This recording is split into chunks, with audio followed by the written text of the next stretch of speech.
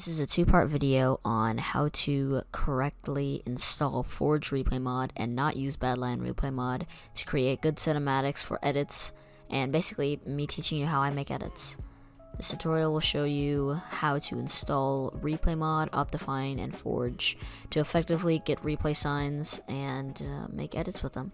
So what you're viewing right now is just me installing Replay Mod and Forge and Optifine, and then later on we'll get in depth on how to record each individual sign with time keyframes and position keyframes, and yeah.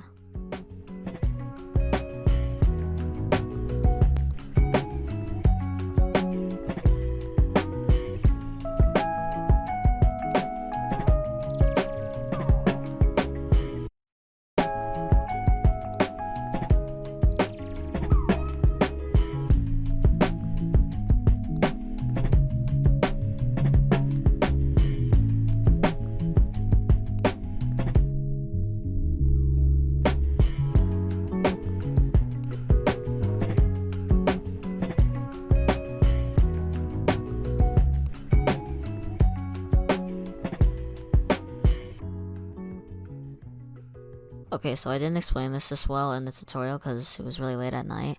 But one thing that you're going to need to install is FFmpeg. FFmpeg is basically what lets you render replay mod files in replay mod. So what you want to do is go to the FFmpeg website. The link will be in the description. I have a link that takes you directly to the download. Just click on the link and it'll download the thing that you need. And then just put it somewhere that you'll remember. For me, I put it in my C drive. And then copy the link and paste it into the command line.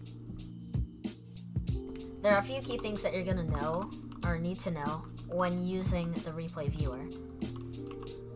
If you want to have your mouse on screen, then all you have to do is press the chat button, and your mouse will appear, and then you can mess with these.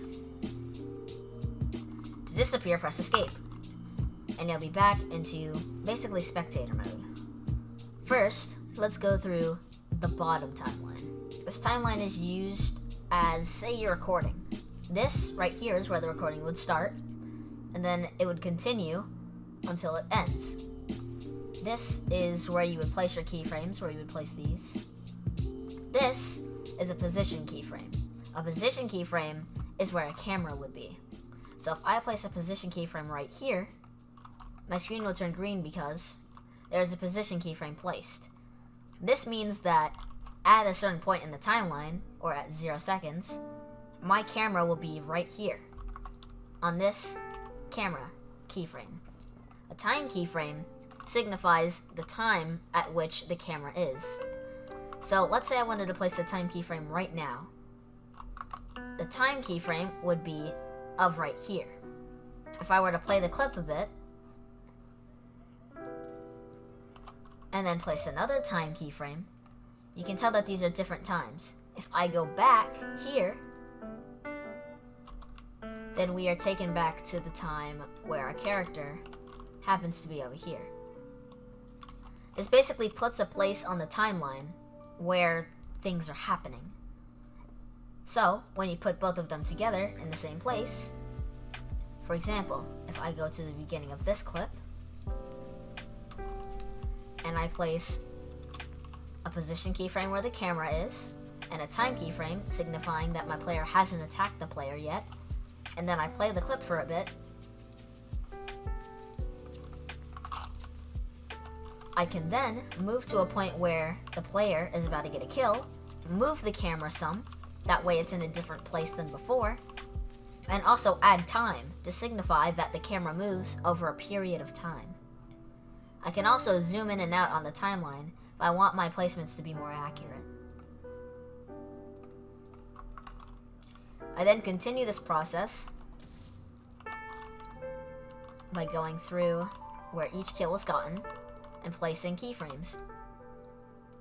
We know the player died somewhere in this area, so we placed a position keyframe and a time keyframe. A position to show where the player died, and a time keyframe to mark the time at which the player died. We can then preview this path by dragging this yellow all the way back to the start, and then pressing play camera path from cursor position. You can then view what you created.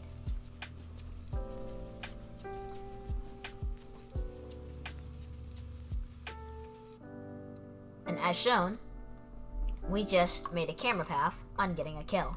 Let's explain the rules of camera pathing. Up here is the speed, where you can control how fast the preview plays. This top keyframe is known as the preview, basically the original clip. You can play specific times by clicking on a time that you want that it'll highlight, and because I set the time very high, I can make it move very fast, or I can set the time very low and make the players move extremely slow. Usually, the first two keyframes that you place don't load in automatically. These players have to take time to load into the keyframe, so usually you have two keyframes of absolutely nothing, and it gives the computer time to load in both of the players. I'll show you an example. If I play, you see how the people ran in? You have to create two keyframes at the start that aren't related to your camera path. That way it gives the computer time to load in your players. One last thing. FOV. A lot of people don't realize this, but your FOV has a very big impact on your camera pathing. I recommend, for first person, which I'll show you in a second, you do 70 FOV, which is normal. And for cinematics, which would be the replay, you would do either 45 or less, because there's enough shot to get your character without a lot of the background. This is what your character would look like with 40 FOV versus my original 80, where tons more of the background is showing and not giving enough focus on the player. If you decide to render, you'll see lots of options, and I'm going to go through each of these. The first is the rendering method.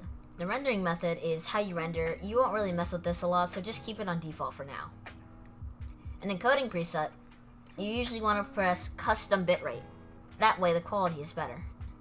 You can then change the resolution, which is how you want your edit to look on YouTube. The resolution depends on what kind of edit you make. For this, we're going to do 1920 by 800. Make sure your FPS is very high. Now you'll hear a lot of editors say don't use 60 FPS, and that is correct, but you always want to render your replay cinematics with 120 FPS. That way you have more time to time remap, which I'll talk about later. Bitrate you can do from 30 to 50, I usually do 50, but it's up to you. Your output file is where you can name what you want your file to be, so we're going to call it replay _ example. If you choose to render your name tag, then you can render name tags of players in the game. Like how Sadasudo has his name tag over here. You can choose to turn that off. I usually keep it off. This is used to stabilize the camera, not that important. This is used to chroma key the sky if you want to add effects to the sky, but I don't really recommend it. Don't worry about this. This is, we do this later. We don't have to do this in replay mod. Don't mess with this either. This is what it's going to look like if you don't have FFmpeg installed. Lastly, you're going to need to figure out how to install a depth map. A depth map is used to isolate the foreground and background in After Effects. There'll be a link in the description to a video on how to install this.